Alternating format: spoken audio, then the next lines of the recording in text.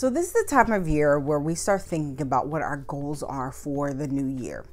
And since this year has been so crazy, a lot of people are really looking forward to 2021. One of the things that tends to top our list is starting a business or changing careers. And for us, that would be specifically starting a fashion design business or venturing into the fashion industry.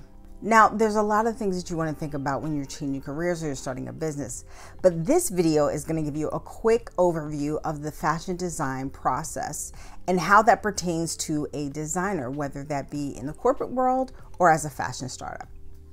The first thing I want to mention before we get into the lesson is that 383 Design Studio, my company, is hosting a fashion competition for new businesses and startups in January. Now you can check the link in the description for more information, but note that we are focused on the business side of fashion, which is pretty important, but often neglected by new designers. So if you're interested in entering, the deadline is Friday, December 18th, 2020. It is all virtual, but you must be at least 25 years of age and a US or Canadian citizen.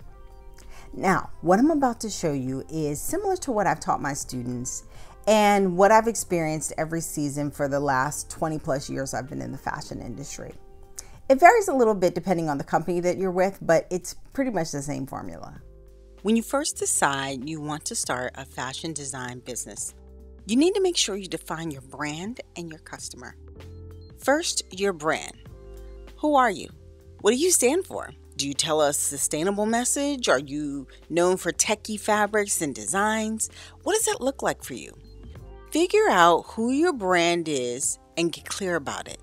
You want to always be telling a clear brand message. Think about some of your favorite and most successful brands. The messaging is very consistent, and that's what you want. You want to always be telling a consistent brand story. Also, what problem are you solving? People don't buy clothing and accessories. What they're buying is that feeling of badassness when they put on your dress and they're marching into their boss's office to ask for a raise. Or the feeling of pride when you're wearing something that's both culturally relevant and cool. Or how happy you get when you purchase something that you know is not going to harm the earth. Or something as simple as, I'm going to get a few more minutes of sleep in the morning. I'll take one of those. People do not buy products, they buy solutions. So make sure that you know how your brand is helping your customers solve their problem. Next, define your customer. Who is this person that you're serving? How old are they? Where do they live? What do they do? How much do they make? And where and who do they currently shop? This might be even more important than defining your brand. If you don't know who your customer is, you can't talk to them. And that's a problem because you need to be able to talk to, i.e. market to, the person that's buying your products. And if you don't speak directly to them, your sales will suffer. So create a customer profile, and as you start to sell more, your profile will evolve. You'll start to really see who's buying your products versus who you thought was buying your products.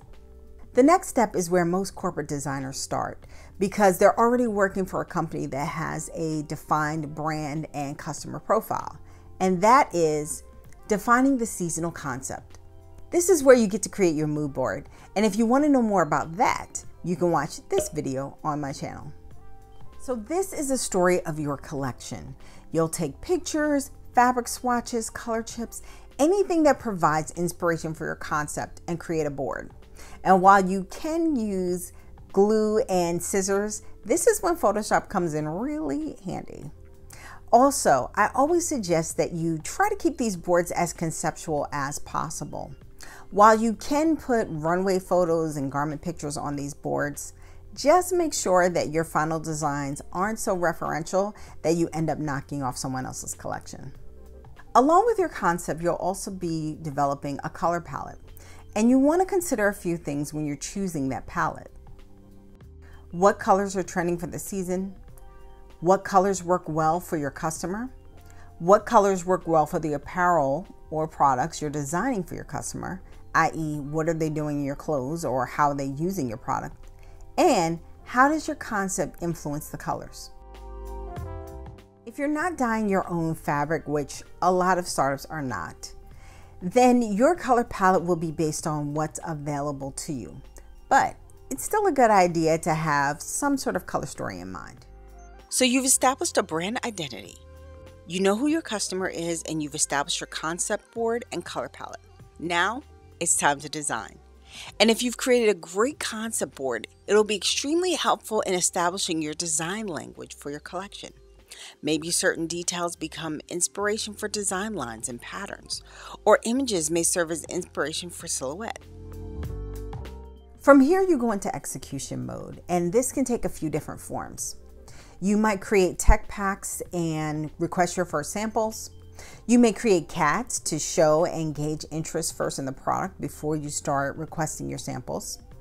Or you may create 3D virtual or physical samples so that you can fit and test your proto before you show it to potential buyers. All of these are viable and valid methods of execution, and which you choose will be based on your budget and your business model. Thanks for watching today's tutorial.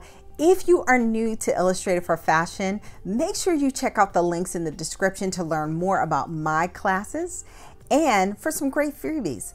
Also, if you're interested in the competition, make sure you look for that link in the description.